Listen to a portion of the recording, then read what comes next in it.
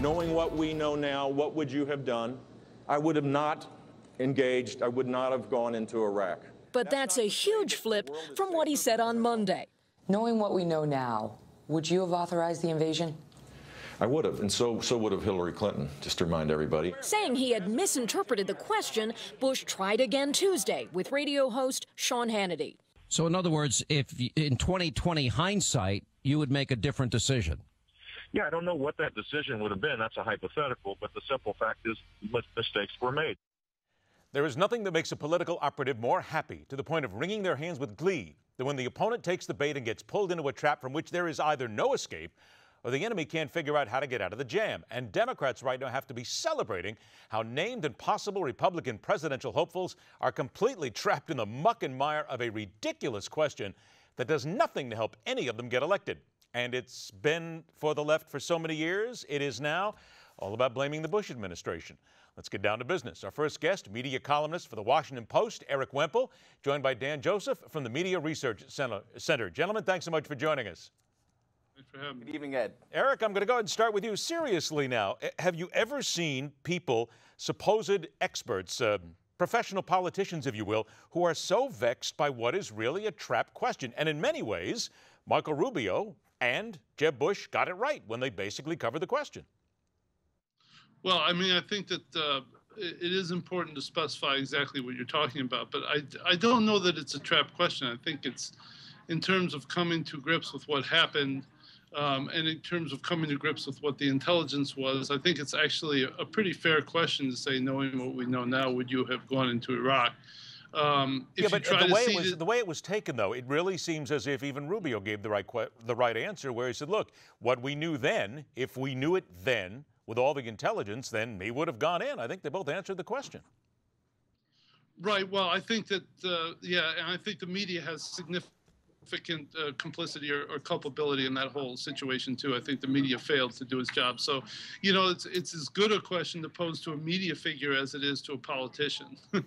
All right, well, then let's take the question from there. Dan, I get it to you, because is this a trap, and do you think the Democrats are having a great time? Because over the weekend, that's all the discussion was about with the GOP hopefuls, was about this question, not about how they would get elected and what to do about American policy.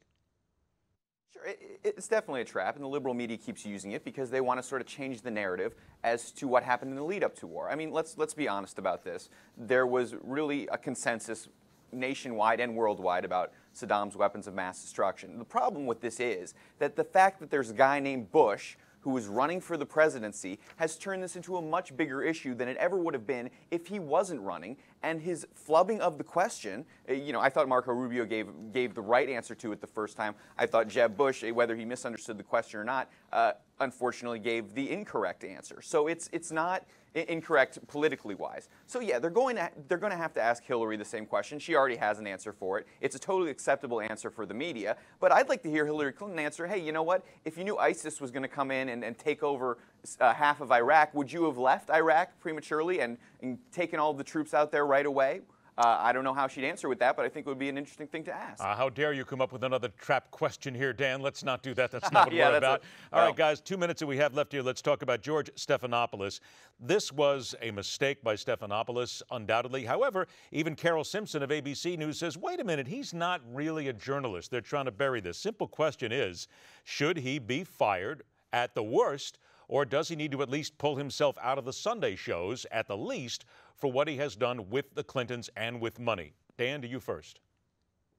Yes, absolutely. I mean, he needs to recuse himself from anything involving the 2016 presidential election. I mean, this is not the first time he's done this. He's acted as a foil for the Clintons and he attacked Peter Schweitzer while not even admitting that he gave money to the Clinton Foundation, which was the subject of his book. He has been he's moderated GOP primary debates. We all remember when he talked about when he posed that ridiculous question to Rick Santorum about birth control. This guy is a Clinton advocate.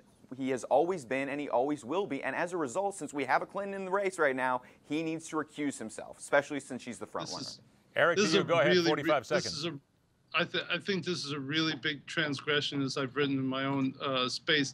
You know, the thing is that it definitely gives at least the appearance that he was looking for access, and I think the donations give him a certain stake in this foundation and a stake in the Clinton family, and I think it's problematic from top to bottom. Well, then let's just do this very quickly. Answer from both of you then, Eric. The fact that he has admitted to giving in this money, the fact that he is part of the news media, should he then be taken off all of these shows, period, knowing that what he's done in the past, what he may do in the future, is slanted?